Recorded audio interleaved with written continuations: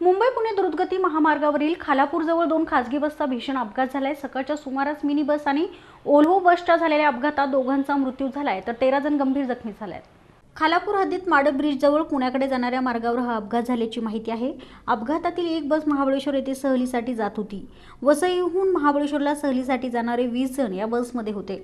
या अपघातामुळे पुण्याकडे जाणाऱ्या मार्गावरील वाहतूक धीम्या गतीने सुरू आहे, तर अपघातस्थळी वाहतूक पोलिसांसह स्थानिकांकडून मदतकार्य सुरू असल्याची माहिती मिळते आहे।